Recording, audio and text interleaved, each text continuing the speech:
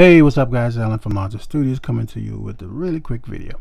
Now in this video I'm just going to show you guys how to get up and running really quickly with your new Blackmagic Atem Television Studio Pro 4K. Okay, first thing you're going to need to do is to go to your Blackmagic site and download the latest version of the software for your television studio.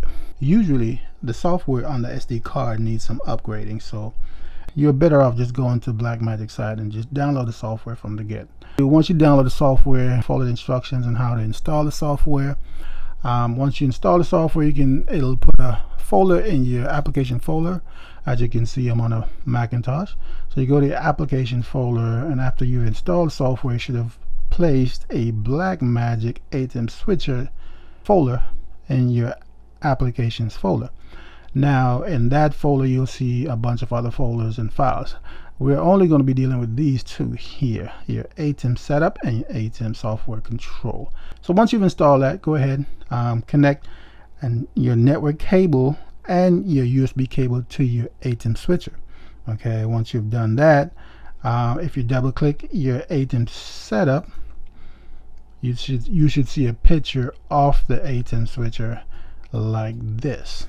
Now in order to configure your switcher, just click on this left icon and it'll show you the IP address of the switcher. Okay, and this, you're going to need this information to input in your network preferences on your Macintosh. Okay, so in order to get to your network preferences, go ahead and click on your Apple menu, set system preferences, and then click on your network icon here. Okay, so once you have the network cable plugged into your computer, and from your computer to your switcher, you should see Ethernet 1 or Ethernet something here. Just click on the Ethernet that is plugged into, and yours might be off or it might have IP address in it already. In either case, just go ahead and click, and we're going to click manually because we're going to input everything manually. All right, so notice the IP address over here. So over here we're going to input the IP address. We're going to put 192.168.10.241. This says 240, so why are we putting 241? Because on a network no two devices can have the same IP address. That will cause an IP conflict. Okay, so you don't have to put 1. You could have actually, for the last 3 digits, you could just change it. Just make sure it's not the same as the last 3 digits over here. All right, so for the subnet mask, you're going to put the same subnet mask, 255.255.255.0, and for the router here, you're going to put the gateway information, 192.168.10.1. So everything is the same except for the IP address. So then that's just the last 3 digits of the IP address. Okay, and just click apply, and you should see this light up green.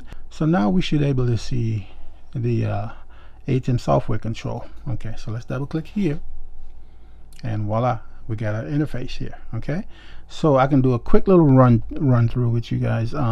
Switcher here, these tabs, there are 4 tabs down here. Media, you can input some stills and some clips here, and audio, you can mix your audio here, adjust your audio. And for camera, this is if you have Blackmagic cameras, you can actually control the look of these. Okay, so let's go back to the switcher. There's also a gear icon here. You have your audio here, multi-view.